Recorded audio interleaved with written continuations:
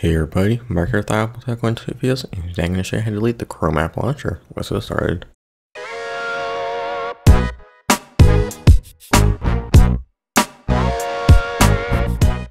If you have Google Chrome, you probably have the Chrome app launcher, and some people don't like it, and there's no easy way to get rid of it.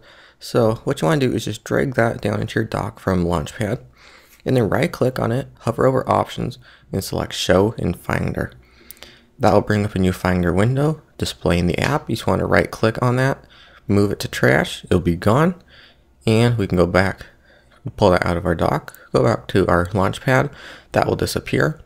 And then if we head on over to our trash can, you can see that the Chrome app launcher is sitting in our trash.